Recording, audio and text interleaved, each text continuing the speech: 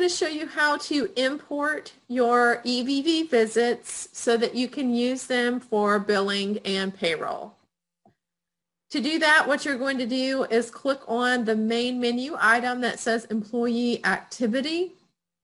Then you will go to Import Visit Charges.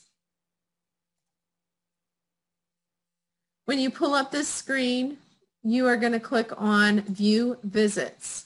This is going to show you all of the visits that have come in on EVV.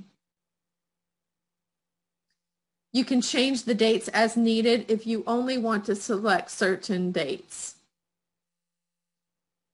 This will show you all the visits. If you need to make a change to any of the visits, all you have to do is click on it and then click the button that says Edit Highlighted Visit.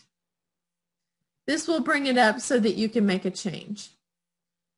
Some of the things that you may want to change, depending on what happened, would be the employee, the patient, the program and payer, the job code, the visit status, the visit type, or so on. So one thing that you want to make sure is if the visit was actually made in EVV, you will not be changing the times here. You will want to change them on the EVV visit screen before you import them. The reason for that is the EVV visit screen corresponds with what is sent to SendData. So you want to be sure that what you send to SendData matches what you do for billing. So if you have a visit where the time is incorrect here, you're going to go back out of here and go to the EVV visit screen and correct it there. And then you'll come back here and view visits again and go forward. So you'll use Edit Highlighted Visit primarily for changing your coding as needed. The rounding happens at the time of billing and at the time of reporting. So you're not going to be doing rounding at this screen. The rounding will occur later on.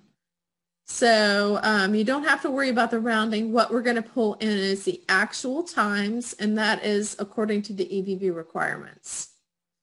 So if you've needed to make any changes, if you need to make any changes, you'll edit highlighted visit, make any changes to the coding as needed, and then save it and come out of there. The final step on this screen is to actually create visits from the EVV. The button that does that is Create Visit Charges. I'm going to go ahead and click on that button and you'll see it run. It is going to load any of the assessments that I have done in the system on EVV. It's going to give me a printout of those visits as well. We recommend that you save this document either to your local computer. If you have the portal system, you can change it there. Either way, we recommend saving it or printing it or both so that you have it as a reference for what visits came in from EVV and what you've already imported to the system. These visits will not appear for import again. It's a one-time import that pulls them in permanently. Once you're done with this document, you can go ahead and close it. The charges that you have imported will now appear under Employee Activity and Visit Entry. So you will see right in here all of the visits that I just imported.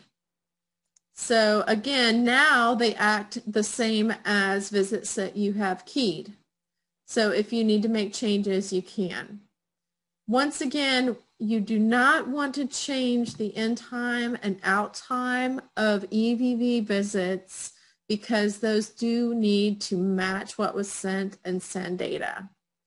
So you want to leave the in time and out time as they were for EVV. If you need to change the coding, the job code or visit status code, then you can do that. However, don't change the time in and time out. So you can see the individual charges here. Those charges are now available for payroll reports as well as for billing.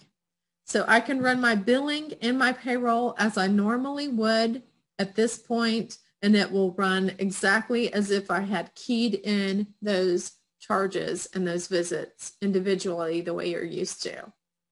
So importing does exactly the same thing as keying in the visits.